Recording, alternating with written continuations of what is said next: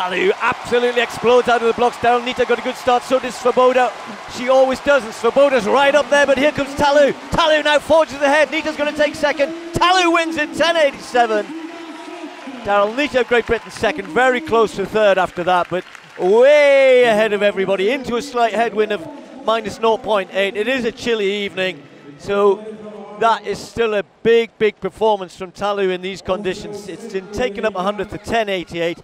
None of the others close to 11 seconds. Nita 11.07 in second. Never any doubt. Svoboda starts very well. We know she does, Tim. She's a great starter, but once the two of them were level after 20-25 meters, Ta Lou just did what she's been doing all season long.